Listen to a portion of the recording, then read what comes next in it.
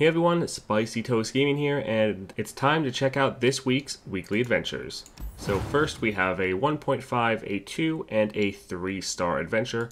For the 1.5, we have Natural Magic. All cards cost 2 less. This is going to be yours and the enemy's. So just about any deck in the game is going to be able to benefit from this. One thing to note, if you're using a cheaper deck, you're going to be able to play most, if not all, of your cards in the first couple rounds. Just be aware you don't run out of cards. So throughout your match, try to maybe pick up some draw, just so you don't run out. You really can either utilize this with some cheaper decks to just try to end the game very quickly, since you'll be able to play all of your cards in the first couple rounds, or for some more expensive decks like Nasus or Ornn, so you can get their bigger cards out earlier. Again, note that this is also going to apply to the enemy's cards, so you do need to watch out for some additional early aggression from the enemy. But pretty much play whoever you want for this. This is just going to help whatever champion you're trying to play with. And this is just a 1.5-star adventure, so it shouldn't be too difficult for any champion. For the 2-star, we have Narwhal Blessing. Game start, all players summon 3 golden narwhals. You see that right here. 2 cost, 2/3 with elusive and vulnerable.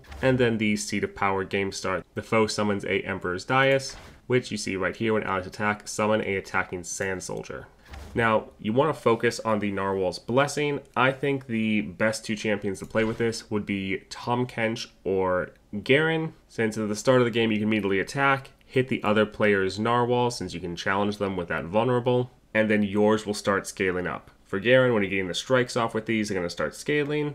And then for Tahm Kench, just when they're taking damage, they'll also be scaling up. So even though you and the enemy are both going to have 3 of them, very quickly yours will be giant elusive monsters, and the other enemies will die fairly quickly. Some other champions to mention, you will be able to benefit from that elusive if you're playing Kai'Sa, helping you get your evolution off quicker. For Nidalee, it'll be helpful that you have units on the board you could already transform. And then for some of the equipment decks, such as Kayn or Aatrox, you'll be able to re-roll your cards more aggressively just to get those equipment, since you'll already have units you can equip. Again, giving you an advantage over the enemy's 3 narwhals, since yours will be able to get buffed up with equipment and be much stronger. So there's a lot of different ways you can go with this, but I would say Tahm Kench or Garen would probably be the best, most consistent to go with, as you'll be able to scale these units up quite quickly. Last up, we have Experimental Design. Round start, each unit with 2 or less power has a 50% chance of being stunned and a 50% chance of gaining elusive this round. Sovereign's Domination. Round start, the foe summons an ephemeral copy of the player's strongest follower that died last round.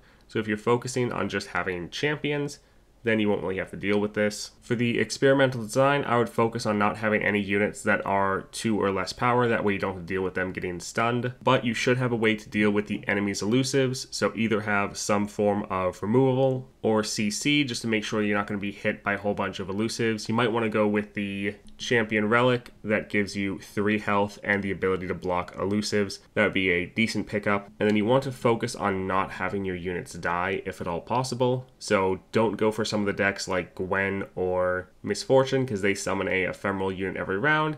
That's then going to die, making that the enemy is going to summon that unit every single round. Similar to the 2-star, you might want to go with some of the more scaling decks, such as Tahm Kench or Garen, where your units pretty much never die, they just get bigger and bigger. That way the enemy won't be able to benefit from this. Or just go for a deck that's focused on using your champion as your main win condition, so like Diana, Jax, LeBlanc, any of those should be able to help you out. I think that was our Discord that just went off. I went ahead and muted that. But if you want to join the Discord, I'll put a link down below. Great place to discuss everything Path of Champions, including the weekly adventures. But there are several different approaches you can go with this. I would say just be ready to try to deal with the elusives, either having some form of CC removal or just the ability to block elusives. And then try to avoid letting your own units die so they don't become ephemeral copies for the enemy. One thing to note, if you're playing any decks with stuns, such as like Annie, where you're generating a stun every round, if you stun the enemy ephemeral, you're essentially killing it, since it's going to die at the end of the round. So always a good target for your stuns if you have a deck like that where you can target the enemy before they're able to attack. But yeah, the best options here, either go for the decks that don't really have their units die, they just keep scaling up, or go for a deck that's more focused on using your champions to end the game and you're not really relying on your followers. That way the enemy's not going to benefit from this. Alright, feel free to comment down below what you're running. If there's any powerful combinations that you found for these weeklies that I didn't mention here, comment down below, let your other players know. I know there's usually some powerful combination that I always forget until after I record these. So if you thought of any, put it down below to help everyone else out. And I hope you have a great week and a great day.